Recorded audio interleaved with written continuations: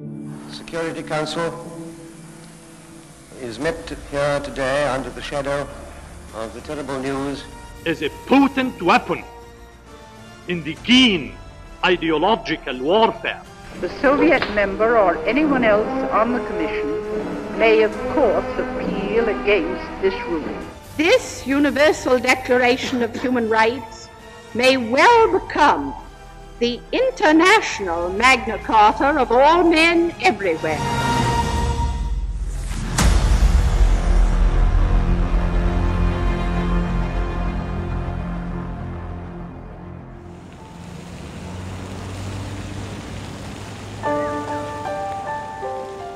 All human beings are born free and equal in dignity and rights. Simple, timeless words. These words were intended to be the gold standard for measuring humanity's common standard of achievement. These were the words of the first article of the Universal Declaration of Human Rights. The Declaration was adopted by the General Assembly of the United Nations on the 10th of December, 1948. But getting world leaders to agree to these principles was not so simple. It was a challenge then, but would be an even bigger challenge today. This is the little-known story of the complex negotiations that took place over 3 years to draft the declaration we have before us today. By the time the document saw the light of day, close to 250 delegates from 56 countries had been involved in writing and rewriting it. People of great nations and small, whose delegations meet here, and symbolically, all flags are of equal size.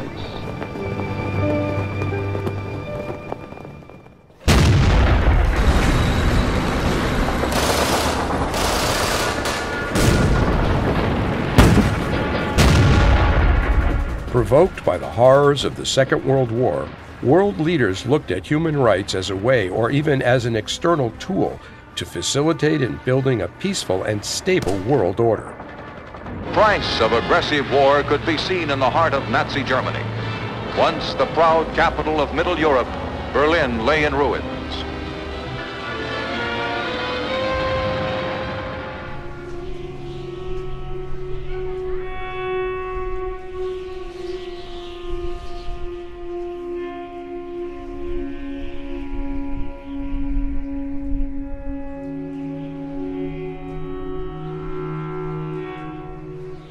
When Britain, the United States, and the Soviet Union, known as the Big Three, met near Yalta to discuss the reorganization of Europe in the aftermath of World War II, their early proposals for the United Nations contained only one small reference to human rights.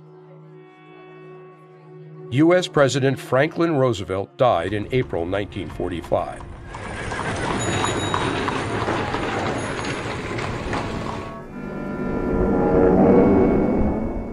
His widow, Eleanor Roosevelt, was his distant cousin. In the cabinet room of the White House, Harry S. Truman was sworn in as president. The San Francisco UN conference began that month. The major outcome of the conference was the UN Charter. Unlike the League of Nations that preceded it, the discussions involved in drafting the Charter included strong arguments around the value of human rights. The Conference of the United Nations on International Organization is now convened.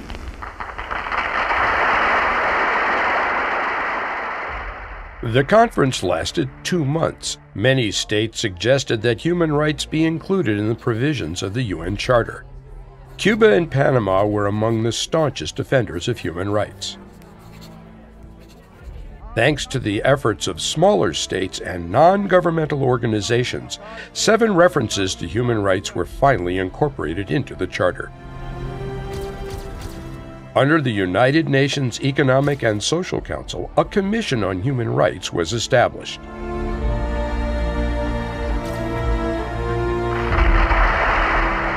To launch a rule of law and a bill of human rights upon the earth. The Commission was tasked with creating a new kind of international Bill of Rights. In December 1945, President Truman asks Eleanor Roosevelt to accept an appointment as the United States delegate to the United Nations. The first ever session of the UN General Assembly was held in London in January 1946. Cuba asked that the agenda include an item on a declaration of the international duties and rights of man. Cuba's representative was Professor Ernesto de Hego, a prominent diplomat and legal expert. He told the Assembly, "We need to tell the world that we have not forgotten the promises that were made in San Francisco." But he was voted down. Down, but not out. The Cuban delegation went straight to the Commission on Human Rights with a draft declaration. It was April 1946 in New York where the Nuclear Commission on Human Rights met for the first time. At Hunter College, the Assistant Secretary General for Social Affairs was French scientist Henri Laguerre. His request to the Commission was direct. You will have to look for a basis for a fundamental declaration on human rights acceptable to all the United Nations. Two drafts were under consideration, one from Cuba and the other from Panama. The Panamanian proposal was drafted by Dr. Ricardo Alfaro, an expert in international law and former president of Panama. The Commission spent most of 1946 brainstorming the best way forward. The debate resumed in the General Assembly in January 1947. Dr. Ricardo, the representative of Panama, made an eloquent defense of the draft that he had submitted earlier. He asked the General Assembly to adopt it, but Eleanor Roosevelt, as the chair of the Human Rights Nuclear Commission, referred the matter back to her committee.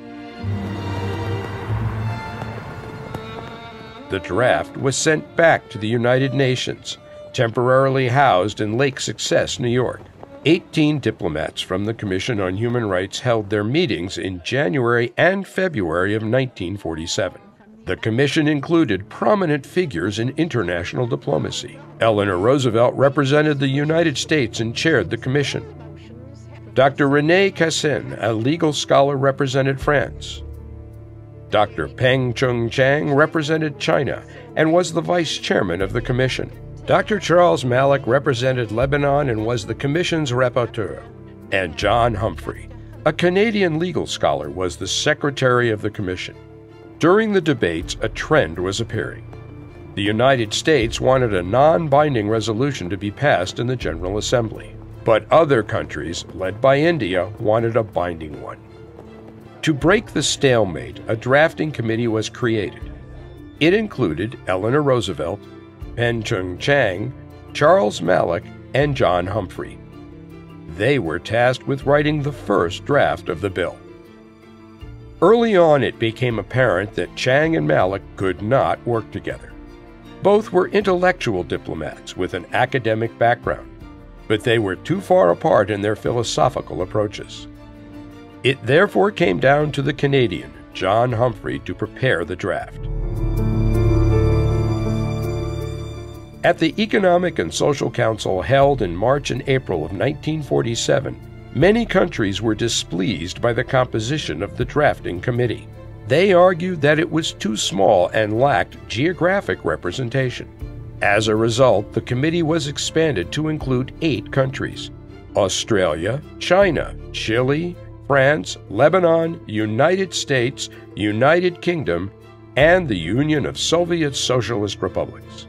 The Council also recommended that the bill be submitted to the General Assembly in 1948. A deadline was set.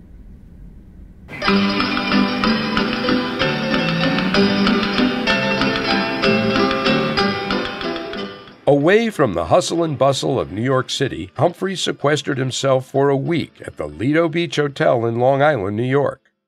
The outcome was a draft with close to 400 pages of annexes. Humphrey considered the proposal submitted by 5 countries: Cuba, Panama, Chile, India, and the United States.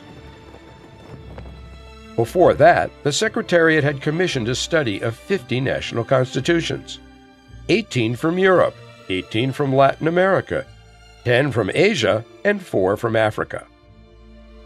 The draft outline that emerged in June 1947 consisted of a preamble and 48 articles.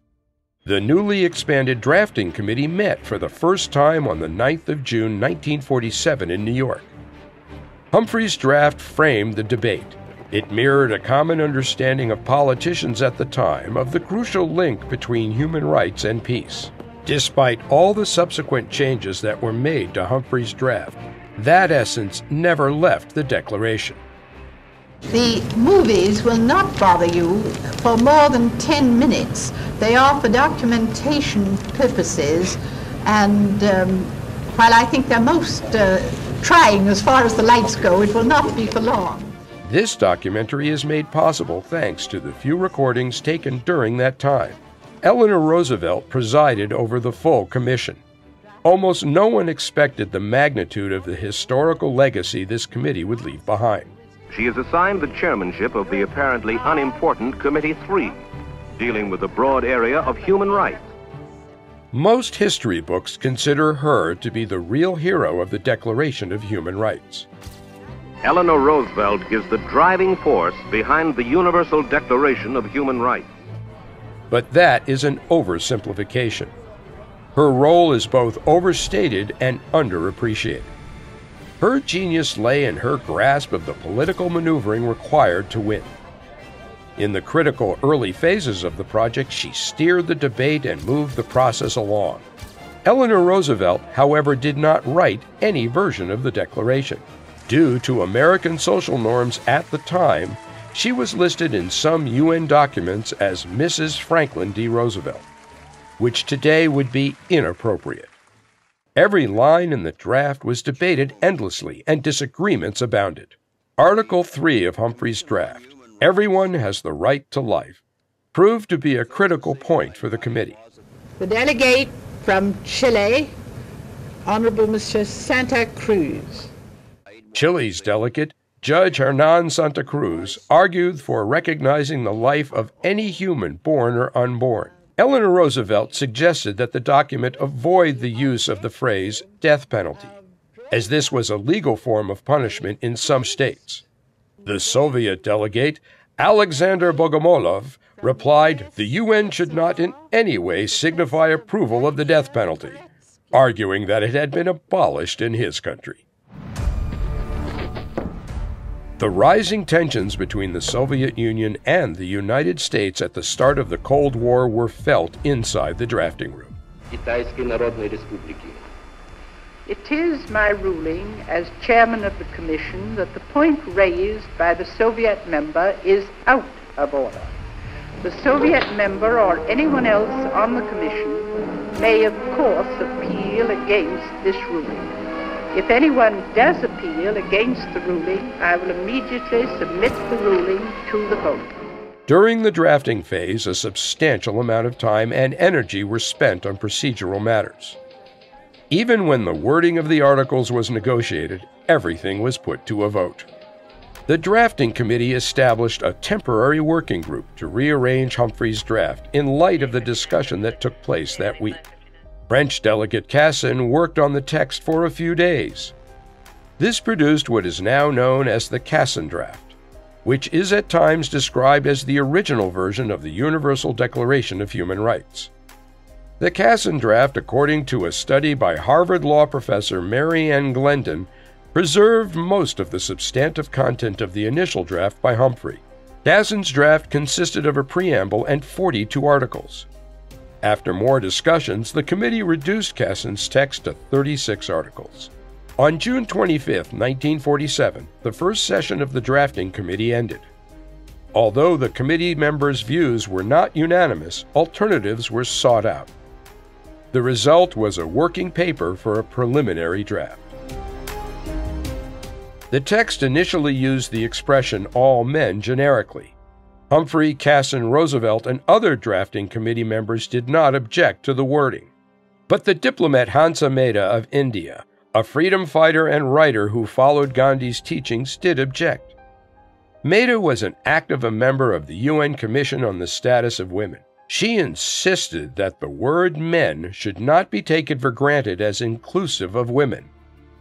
Thanks to Hansa Meda's persistence, the text was changed to, "All human beings are born free and equal in dignity and rights."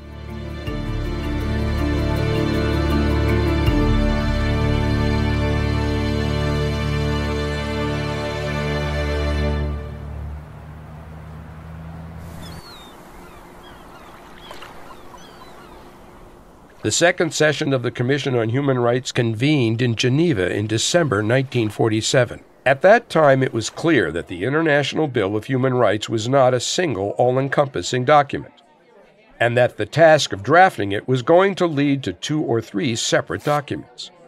The drafting room was no longer occupied by a committee of 8 members. It had swelled to 18 diplomats and 30 experts from non-governmental bodies. They were meeting daily for 2 straight weeks. Talks were ongoing about what direction and form the final bill would take, until a clear proposal came from Belgium. Politician and academic Fernand de Hoos proposed that the bill be divided into 3 working groups. First would be the declaration. Another team would work on the convention, and the last would work on implementation. The committee adopted the Belgian proposal. By the end of 1947, the drafting committee had produced a list of options rather than one polished document. Many provisions were accompanied by explanations. It was time for action. The Geneva text was thorough enough to be sent by the Secretary-General of the United Nations to all governments. States were requested to submit their comments by April 1948.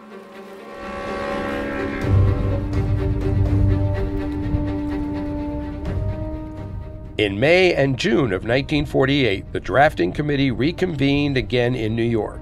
The debates were documented down to the last detail. In today's UN, states present their views, but the details are much less visible.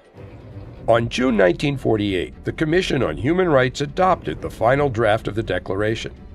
Then it was time to submit the draft to the Economic and Social Council, which was holding its 7th session. But things were not looking good. The Council voted to send the draft to the General Assembly with several reservations. The draft was imperfect. It wasn't sufficiently universal. Its language wasn't precise enough. And maybe more time should be allocated in order to produce a better draft.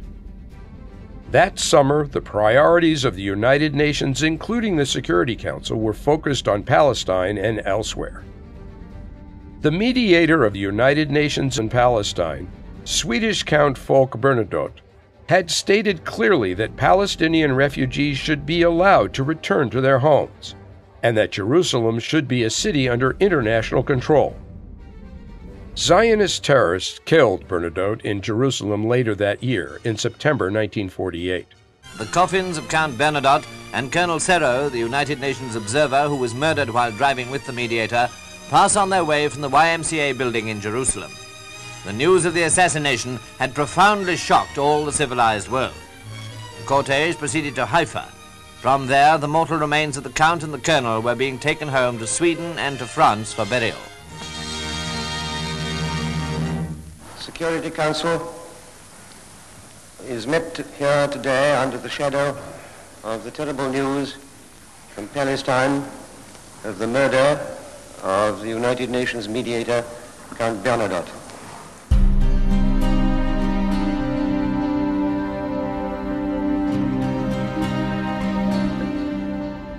Bernadotte's statue still stands at the UN headquarters in New York, a memorial for a man who died trying to apply human rights in Palestine.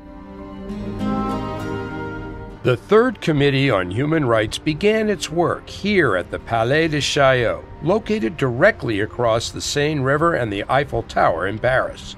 In September 1948, the final act was beginning. The United States wanted to move fast and resubmit a final draft within a few days. But Charles Malik from Lebanon, who chaired the Third Committee's sessions from late September to early December 1948, told the U.S. delegation that Many states wanted a full re-examination of the draft in detail. For more than 2 months, therefore, 85 meetings were held for discussions, 2 to 3 meetings a day, in addition to 20 meetings by subcommittees.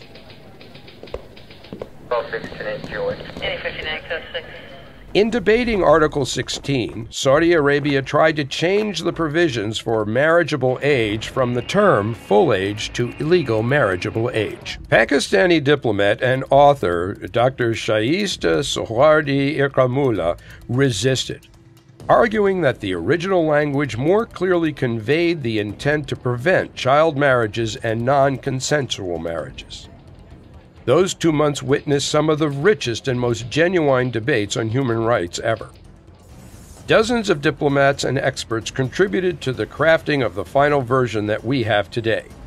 In the process, its name changed from the International Declaration to the Universal Declaration. On December 7th of that year, the final text of the Declaration was adopted by the Third Drafting Committee. On December 9th, 1948, the General Assembly met at the Palais de Chaillot in Paris. The goal was to discuss the report submitted by the Human Rights Commission. The report consisted of 5 parts: a draft Universal Declaration of Human Rights and 4 draft resolutions connected to the Declaration. Over 4 meetings held between the 9th and 10th of December, the delegates deliberated over the draft using simultaneous translation. The 29 articles in the final draft became 31 articles, but then Article 3 was removed, so the final version of the Declaration consisted of a preamble and 30 articles. De ahora en adelante, todos los seres humanos sabrán que el patrimonio de sus derechos esenciales tiene significados específicos y definidos.